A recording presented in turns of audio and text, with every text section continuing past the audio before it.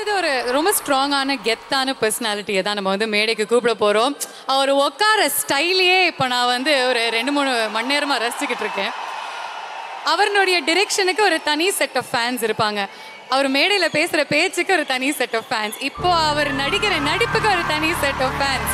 ஆனால் இது தனியாக சேர்ந்த கூட்டம் கிடையாது, தானா சேர்ந்த கூட்டம். டிரெக்டர் மிஷ்கின் அவர்களை அன்புடன் வரவேற்கின்றோம்.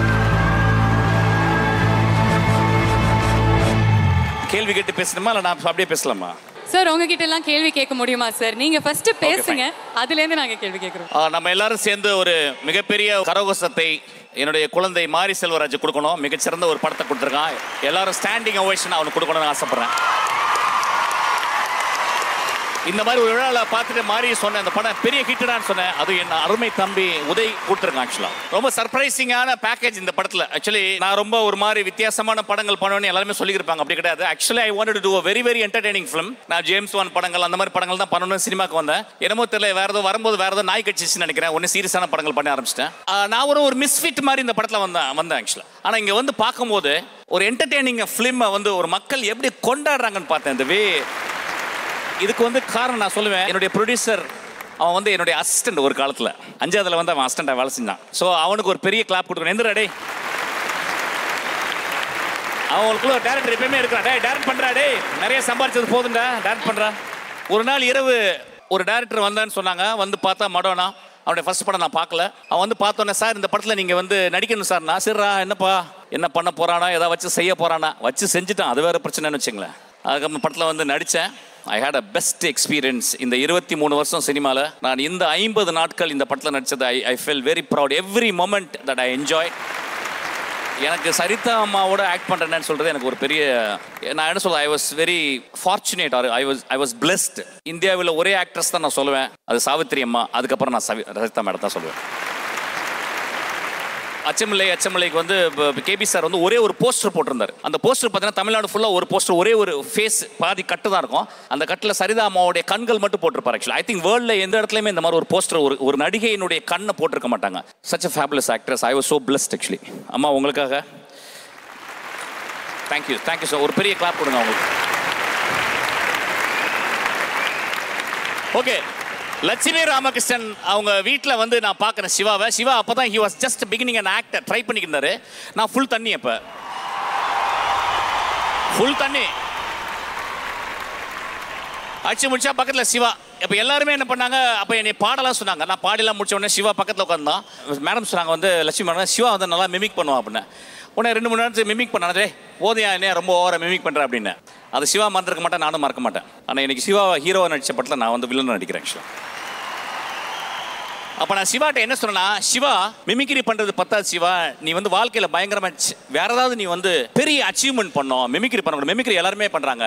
அதை வந்து இந்த ஷூட்டிங் ஸ்பாட்டில் நான் சிவாட்ட சொன்னேன். சிவா சொன்னான், சார் அது வந்து ஒரு சின்ன பிகினிங் சார், என் வாழ்க்கையில் நான் வேற மாதிரி வரணும்னு ஆசைப்பட்டேன் சார். சிவா வந்துட்டான் ஆக்சுவலாக. சரிதா மேடம் வந்து சொன்னாங்க, சிவா வந்து ரஜினி மாதிரி. நான் சொல்லுவேன், சிவா ரஜினி தான்.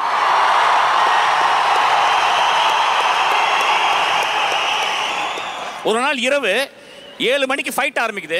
காலையில் 7 மணிக்கு அந்த ஃபைட்டை முடிக்கிறோம். 15 பேரை வந்து அடிக்கணும். சிவாவை ஒரே ஷாட்டில் வந்து கோரியோகிராஃப் பண்ணுறாங்க. அதாவது அவருக்கான ஒரு ராஸ்கல் இருக்கான், எங்கள் டேரக்டர் இருக்கான், அவன் விடவே மாட்டான். அவன் என்ன பண்ணுறான், நைட்டில் இருந்து எடுத்துக்கிட்டே இருக்கான். அந்த ஷாட்டை எடுக்கிறான். ஒரு ஃபாரின் மாஸ்டர், அவரே டயர்ட் ஆகிட்டார். நம்ம ஃப்ரெண்ட்ஸ் நம்ப மாட்டேங்க, 35 40 டேக் இருக்கும் அந்த இரவு. 15 பேரை அடித்த உடனே அவங்க ரியலாக உழுதுகிட்டே இருக்காங்க. அந்த 40 டேக்கும் அந்த டேக் முடிஞ்ச உடனே சிவா உடனே போயிட்டு அந்த 15 பேர்கிட்ட சாரி கேட்குறான். அண்ணா சாரிண்ணே. அன்னைக்கு நான் சிவாவை பார்க்கல, ரஜினியை பார்த்தேன் ஆக்சுவலாக. ரஜினி சாரோட நான் பழகினது கிடையாது. நான் ஒரு தடவை தான் பேசியிருக்கேன் அவர் கூட. அவ்வளோ ஹம்பிள் நான் கேள்விப்பட்டிருக்கேன். அந்த மாதிரி ஒரு ஹம்பிளான பையன் தான் நம்ம சிவா. அவன் இன்னும் 100 வருடங்கள் வாழ வேண்டும். 100 வருடங்கள் வாழ வேண்டும். ஒரு ஹீரோ அப்படின்றவன் ஒரு 24 லைஃப்ஸ் பெர் செகண்ட் ப்ரொஜெக்ட் பண்ணது மட்டும் ஹீரோ கிடையாது. நிஜ வாழ்க்கையிலும் ஹீரோவா அவன் நிஜமாக வாழ்ந்துருக்கான். I am very proud to be associated with him actually. அதுக்கப்புறம் யார் பாது என்னவா ஒன்றும் புரியல, ஏதாவது சொல்லுங்களேன் சார். அவங்க அந்த தெரியுது பாருங்க, அந்த எழுத்து பற்றி அந்த ஃபஸ்ட்டு வேர்டு ஒன்று தெரியுதுல சார், அதை பற்றி கேட்குறேன். லியோவா? Oh my God. லியோனா சிங்கம்பா. அது சிங்கம் தான். அது விஜய் வந்து சிங்கம் தான். அது ஓகே, கம்மி பேக். இந்த படத்தினுடைய டைரக்டர், அந்த படம் டைரக்டர் அப்புறமா பேசுறேன். இந்த படத்தோட அசிஸ்டன்ட் டைரக்டர் பத்தி பேசுறேன். என் வாழ்க்கையில அதிகமா சண்டை போட்டது இந்த அசிஸ்டன்ட் டைரக்டரோட தான். டெய்லி சண்டை அந்த அசிஸ்டன்ட் டைரக்டரோட. வந்து எல்லாம் பண்ணி முடிச்சு நேரம் கூப்பிடுவேன், கேரவன்ல கூப்பிட்டு வச்சு செஞ்சிருவேன். எல்லாம் பேசிட்டு அவங்க அப்படியே சிரிச்சுட்டே போயிடுவாங்க. அப்படியே இது கொஞ்சம் டென்ஷன் பார்த்தின்னு போயிடுவாங்க. ஆனா மறுநாள் வந்த பிறகு என்னை ஒரு தங்க தாம்பாளத்தில் போட்டு தான் அந்த குழந்தைங்க பார்த்துக்கிச்சாங்க. எனக்காக எல்லாரும் எந்திரிச்சு இந்த படத்தினுடைய அசிஸ்டன்ட் டைரக்டருக்காக ஒரு கிளாப் படிப்பேன். எந்திரிங்க எல்லாருமே. ஒரு assistant director next generation, next குழந்தைகள், இந்த உலகத்தை கலை தாயின் பிள்ளைகள் அவங்க. அப்படிதான் வந்து மடனா வந்தான், அப்படிதான் நான் வந்தேன், அப்படிதான் மாரி செல்வராஜ் வந்தான். அசிஸ்டன்ட் டைரக்டர் வந்து ஒரு டைரக்டர் ஒரு டீமும் எப்படி நல்லா பார்த்துக்கிறாங்கன்னா அவன் நல்லா இருப்பான். மடனா அப்படி பார்த்துக்கிறான் அந்த குழந்தைங்களை. எல்லாமே சூப்பர் இன்டெலிஜென்ஸ் குழந்தைங்க. எல்லாருமே மிகச்சிறந்த படங்கள் பண்ணுவாங்க. டே சாரடா நான் திட்டினா அப்படிதான் திட்டுவேன், வேற வழியே கிடையாது. ரொம்ப difficult to work with Madonna.